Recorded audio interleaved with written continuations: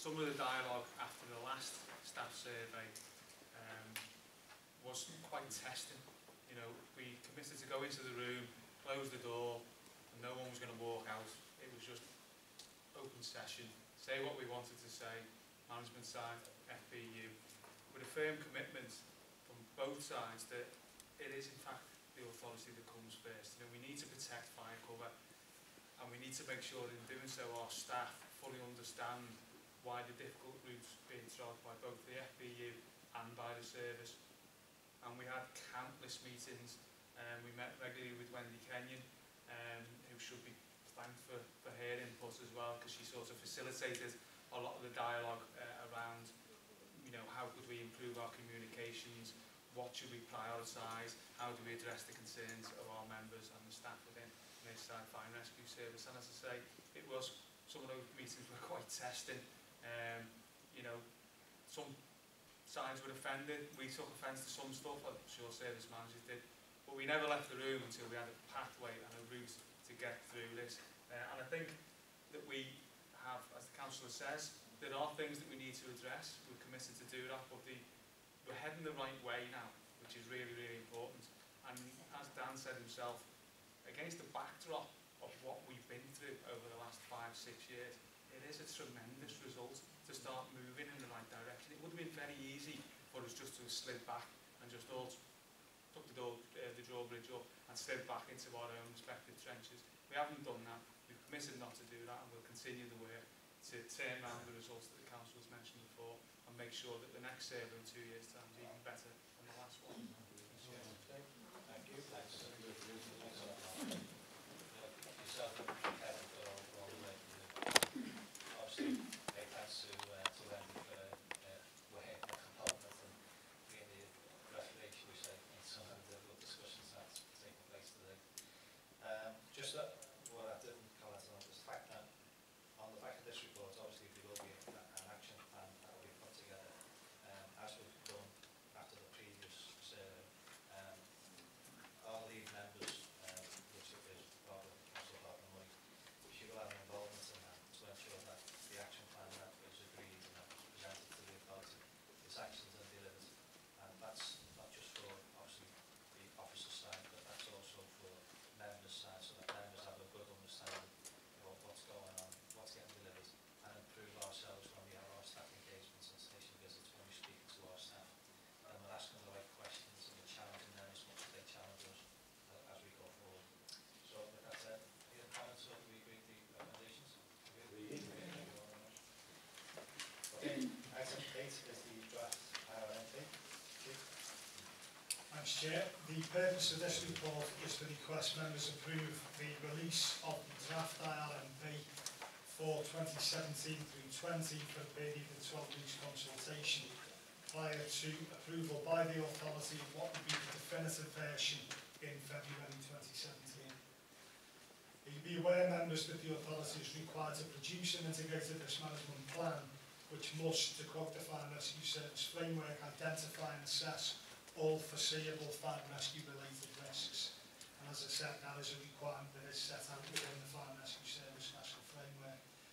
Framework also directs the authority to make provision to respond to incidents such as fires, road traffic collisions and other emergencies, and that must be reflected within the integrated risk management plan, which from here on in I would refer to as the IRMP.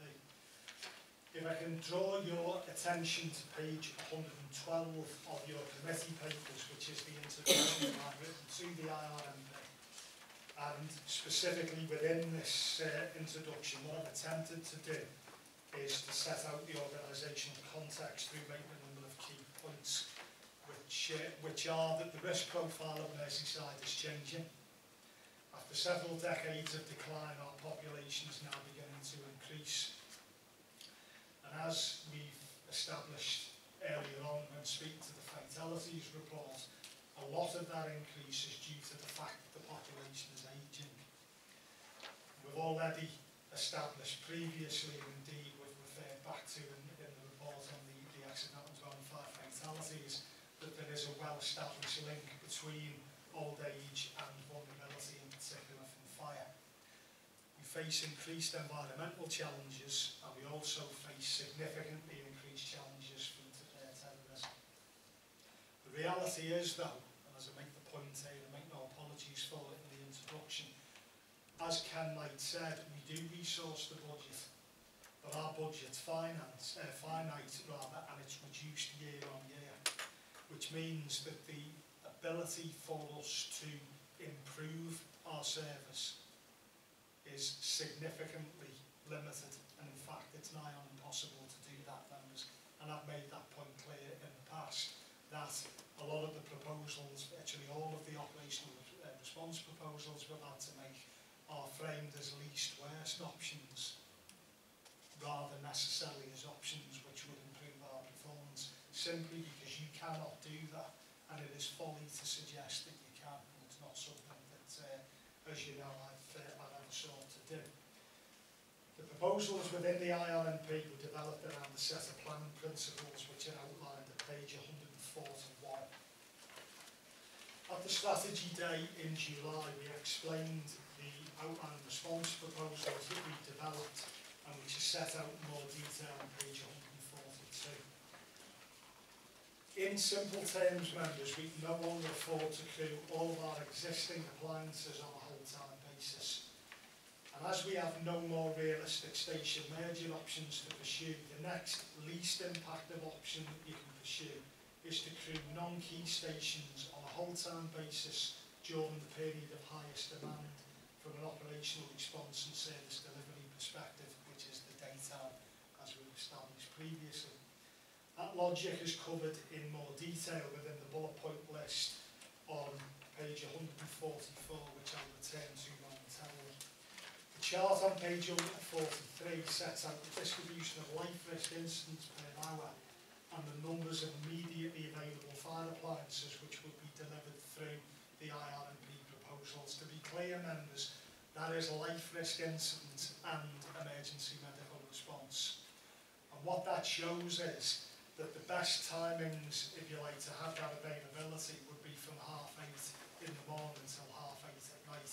Unlike, for example, our colleagues over in Greater Manchester who are advancing 10 o'clock till 10 o'clock or 11 o'clock till 11 o'clock shift duration times, which, to be clear, would be, I think it's fair to say, would be quite unpalatable to our staff. As I've stated, the other areas of our demand are also greatest during the daytime period. So I'll give you some examples of what I mean by that. We can undertake training during the daytime, which would be much more problematic to undertake at night. For example, core skills training on a station yard, because quite a lot of our fire stations are in the vicinity of houses. And with the best will in the world, our neighbours probably aren't going to appreciate us out drilling at 2 or 3 o'clock in the morning. It's just a fact. By the same token, the overwhelming majority of our community safety interventions are undertaken during the daytime.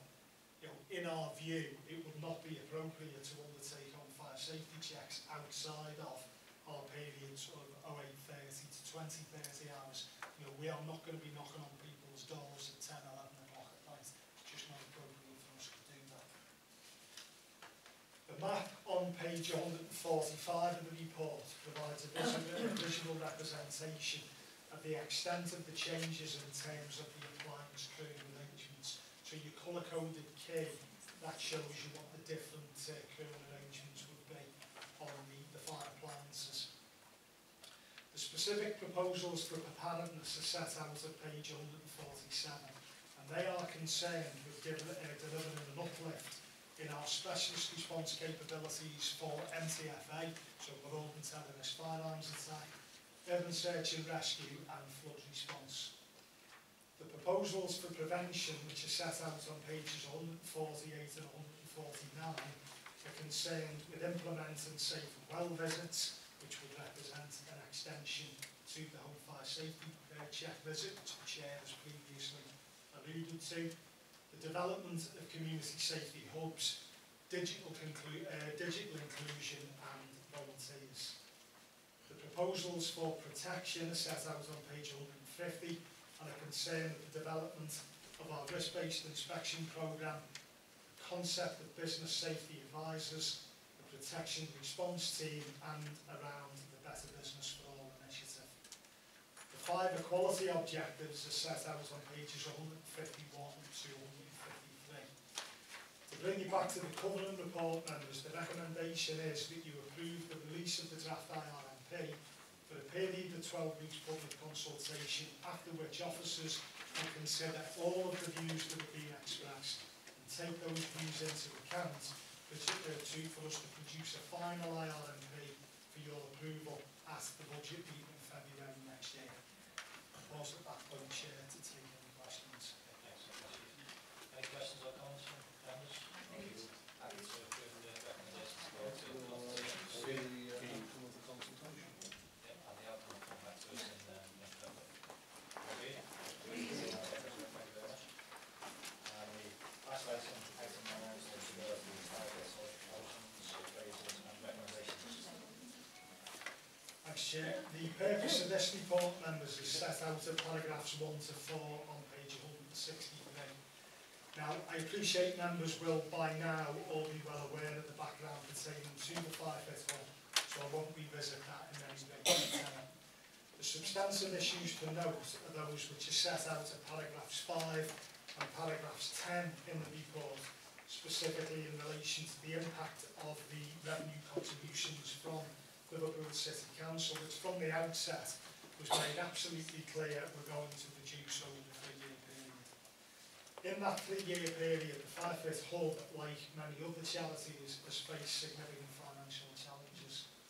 Much work has, however, been undertaken to secure a sustainable long-term operating model, and huge credit needs to go to Phil Gallagher, to Janet Henshaw, to Peter and others who've been involved in getting us to this point.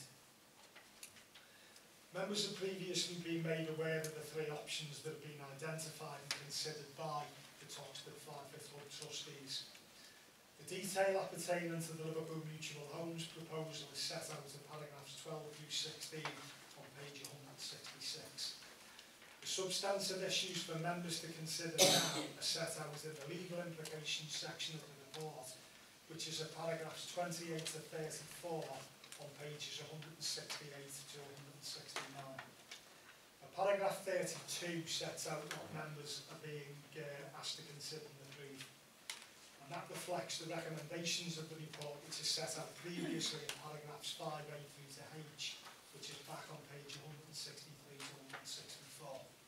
So in simple terms, members, what we're asking you to either endorse or approve is as follows: is to endorse the transfer of the Toxteth Fire-Fit Hub charity into Liverpool Mutual Homes Charitable Arm Co-Mutual, to agree to enter into a deed of variation with Liverpool City Council, and then approve the purchase of the freehold of the Toxteth Fire-Fit Hub site, including the fire station, for nominal consideration at the conclusion of the grant conditions in 2031.